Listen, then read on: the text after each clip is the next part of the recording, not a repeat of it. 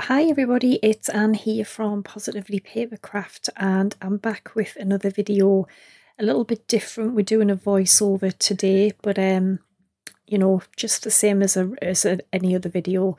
So we're doing illusion cards. Now these are really quick but really effective. So I've got a 6x6 card base here, and then I've got a white top layer, and I've took some octagon dies, and what I'm doing is I've took layering sizes and 2 layering sizes, and I'm just cutting them out of the card. So the larger one I've cut from the white card. The smaller layering one I've cut from the black card. So I'm kind of measuring here, but it's not really working because I need to cut strips and they are really, really thin. So all I've done is basically put some black card into my trimmer and just trim them. And as you can see there, that's because it's going to give a kind of effect where it may look like you've added white pieces to the card, or I can't really describe it. You'll see what I mean, but it's very, very effective. And I'm just getting the kind of size there that I need. And it sort of looks like a little bit of a pinwheel in a way. But like I say, you will see in a minute, but just make sure that they are the same size as the black layer that you have peeping out. That's how it looks most effective, okay? So I've got 4 strips all together, and I'm gluing them on. Going to glue them onto the black, layer that's sticking out of the card there. But yeah, really, really effective, but so simple to do. So I'm going to glue the white layer onto the black layer, and then I can start attaching the strips. Now here I'm just cutting any bits that are hanging over the edge, because we're not going to see any of that anyway, so I'm just trimming those ones off. And then just a little bit of glue, you can just glue them little strips around. So when it's finished, it does look really effective. I think you're sort of not really sure whether you've cut like separate white panels and glued them on, or it just gives a little bit of an illusion, which obviously the video is illusion cards, but you could do this in different colours. You could maybe even actually use different colours like on one card. I just think it's a really, really effective little technique, and it does remind me of a pinwheel as well. So the black card base, that's what I'm using, and I'm going to glue that panel on onto there. Now the white cut out, I've kept that to put underneath because I want the card to show through as white underneath that part. Okay, so I kept that bit when I cut it out.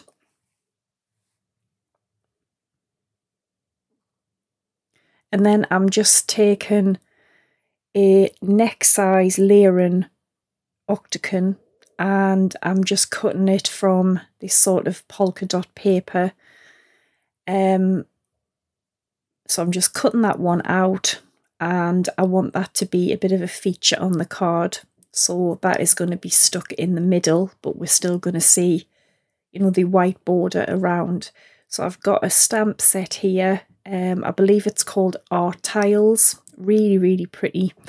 I may have some of these on my website. I'm not sure if I have any left though, but nevertheless, I'm using this one, and I'm just going to stamp it with some black Versamark, but I also heat emboss it with some clear embossing powder, because you can emboss with this, and it just gives I think a more neater sort of glossy finish. We've got a little visitor there. So I'm just heat embossing this now. And then of course, if you want, you could colour it in, but then you can use anything that's a good thing about these techniques. You can use anything that you've already got in your stash. So I'm just cutting that out by hand. Really simple to do. And then I'm now just kind of getting, you know, the idea of where I want everything.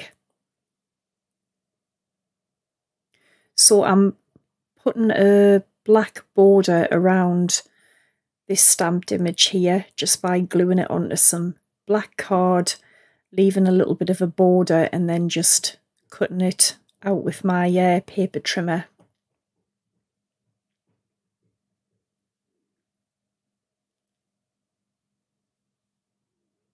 And then I'm going to get everything stuck onto it. And then I'm gluing the white circle, sorry, octagon. I'm gluing that behind there just because, like I said, I want it to show white. So just putting some glue around there and gluing that on, okay?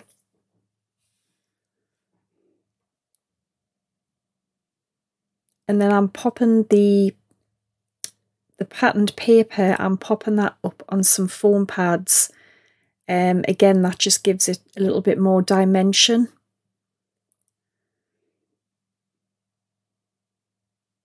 And then I'm just gluing the whole thing onto my 6x6 card base. And also the stamped image, I'm popping that up onto some foam pads. I just think it gives it, you know, a lot more dimension. And the only thing we've got left to do is stamp a sentiment, which I probably should have done before I stuck all this on, because I struggled a little bit because the popped up image was getting in the way, but I still managed it. So I just took some red ink and I just stamped New Beginnings, and I think this is beautiful because you can do it in different colours. You could even use different shapes. You could maybe try it with a circle, not a circle, but a rectangle, a square, you know, just experiment. But yeah, absolutely love that. So have a try. All right, now the next one, this is probably my favourite because it's so simple, but it's so elegant. So again, 6x6 card base. I'll put the measurements for these on my blog, and I've just took a little piece of white card here and I'm just stamping you know, this beautiful sort of stamp on it. I think it's an old Stampin' Up one. Using some blue ink because I'm keeping it all light blue and white. So I'm gluing it onto a blue piece of card, which just allows for a tiny little border to show all the way around. And then I've got a larger piece of white card, which I'm going to glue it onto the back of that. So in a way, it sort of looks like a little mini picture frame.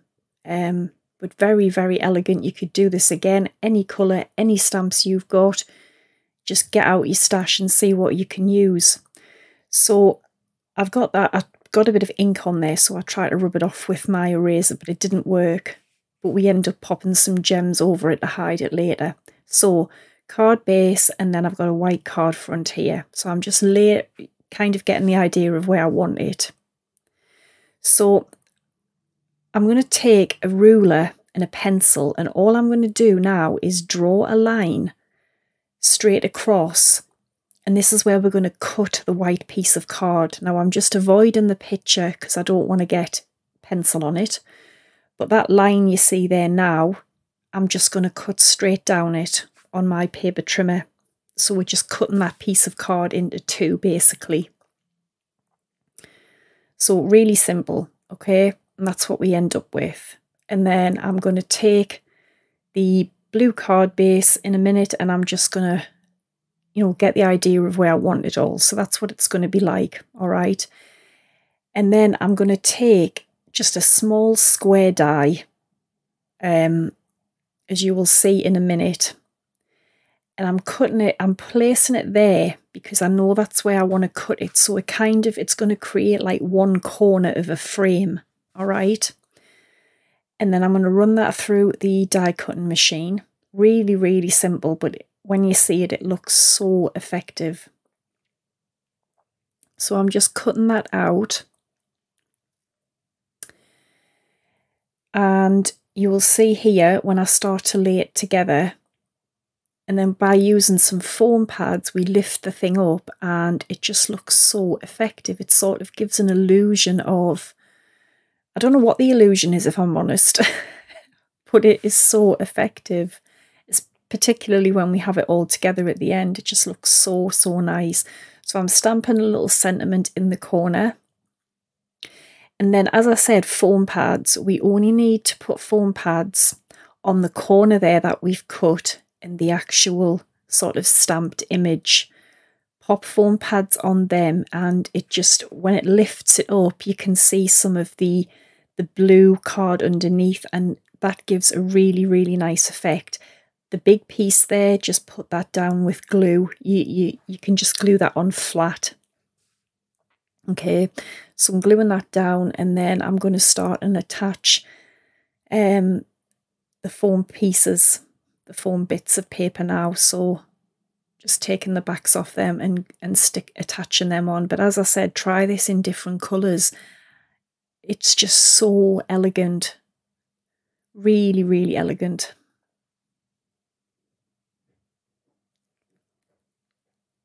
You can see there, it just gives it, I think it just gives it a completely different look when you pop it up with the foam pads. And then I'm just attaching the stamped image down, and it just looks so beautiful. And yeah, as I said, I got a few little gems and just popped them over the little boo-boo I made with the ink. I seem to be constantly smudging my ink lately, I don't know why. But there we go, that is absolutely stunning. So definitely try that one. I think you could do it in any colour you like, in any sort of images. So the next one, this is the last one. This is really simple again. I've took a 6x6 card base, and I have got 3 pieces of paper. Now I'm saying paper because it's only about 120 GSM. All I'm doing is cutting them diagonally. So I'll end up with, you know, sort of three pieces here. Any colours you like, but I've kept them sort of, you know, red, dark red and pink. I've got 3 circles here, 3 layering circles. I'm starting with a larger circle, and I'm going to cut it out of one of the pieces here. This is so simple, but again, it's another really effective card. Now, the reason I've used a paper is because I didn't want to bulk it up too much with card. So if you've got like more of a thinner card would be better. So I'm putting the next colour under, and then the next size down circle, and I'm cutting that through there. So you can see here that it's going to create like a layered effect. So last colour, smallest circle, and then I'm going to run that through as well. But yeah, you can use any colours for this, any stamps you've got, and it does look really effective. So you can see there, that's the idea. They have like a layer, it sort of looks like in a way a little bit of a rainbow. And the idea is to glue them all onto the card. So I've got, what I am going to end up doing here is I've got the smaller circle that I used, and I'm going to cut out a red circle, and I'm also going to use the next size up circle, which would be the middle size, I think, and I'm going to cut, sorry, the smaller one, and I'm going to cut a white piece from that, and that's going to be to stamp my image on. So I'm just cutting that one out as well. But yeah, this is another lovely technique. And I have actually got a few more ideas, so if you like this, I may do a part 2 next week, because I've got another few really good ideas, and it's just a brilliant way to use up what we already have. Maybe as you're running out of ideas of what cards to make, try this, and you know, they are so nice.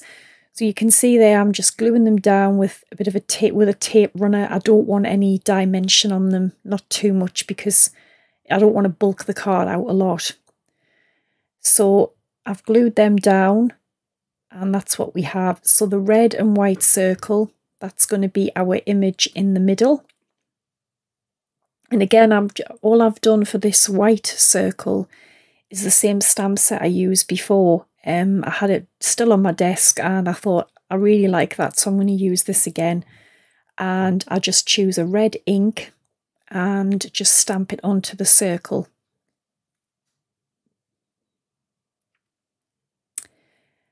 And then I'm going to just attach that on to the red piece. And this piece, I use foam pads, I believe, just to elevate it a bit more, gives it a little bit more dimension. So I'm gluing the white piece on flat with glue, but then when I turn it over, I use foam pads to attach it to the card.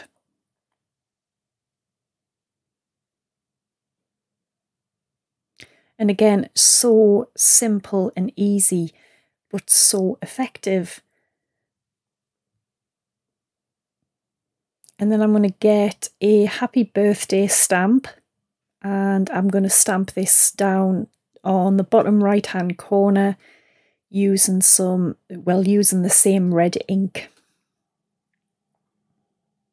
And I do it this time before I attach the image on.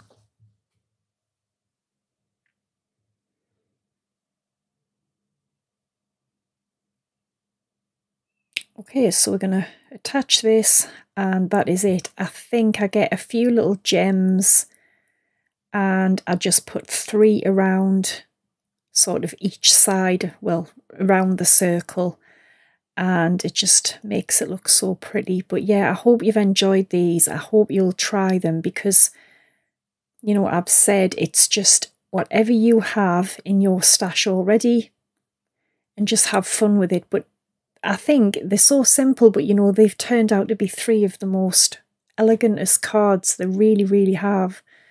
So I really hope you'll give it a try. I just think we need more ways to use our stash and use what we have, because if you're like me, you'll probably be swimming in the stuff. So there we go, 3 gorgeous cards. Check out my blog, all the info will be on there, and I will be back next week. So thanks for watching, take care, and bye for now.